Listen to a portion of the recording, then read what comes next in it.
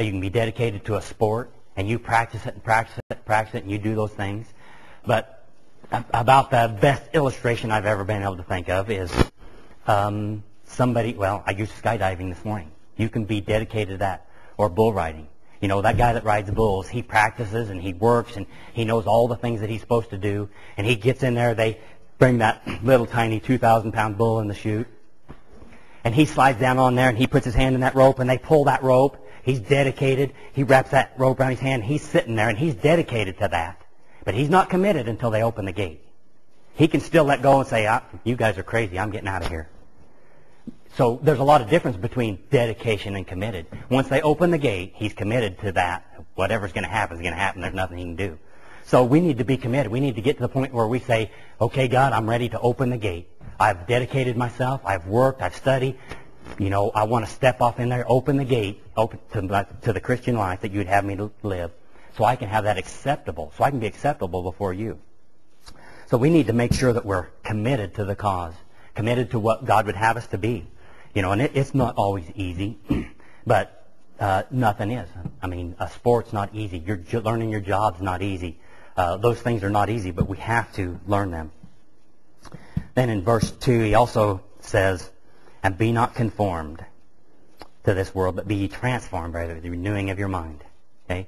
This is another choice we make. If our mind is going to be changed, it's going to have to be a choice that we make.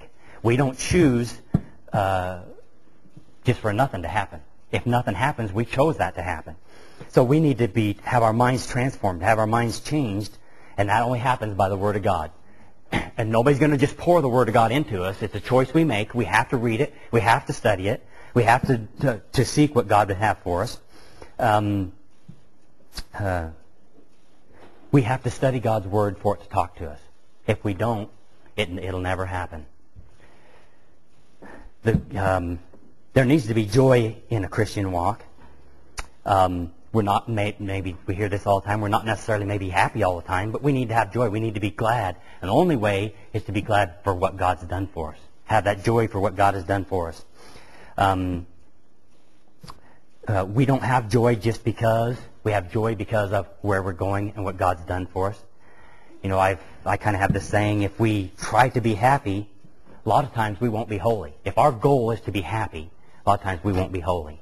But if our goal is to be holy, then we'll be happy.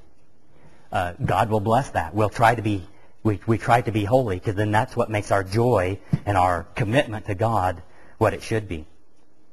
In all of these things, regardless of where we're at here, it's our choice to make. We make the choice of whether we're going to stay that babe, whether we're going to be that carnal Christian. As we saw in the Bible class this morning, there's these carnal Christians, they learned it. They know a lot of these things. They know past the basics. But now I've quit using them. I've gotten carnal, defeated, and I don't care anymore. And now if somebody was to ask me, I wouldn't even know where to go. Somebody asked me something about the Word of God, and I'd say, it's in there, and I believe it, but I don't know how to prove it. It's a choice we make. But we should make the choice to be that committed, victorious Christian that we saw here in Romans chapter 12.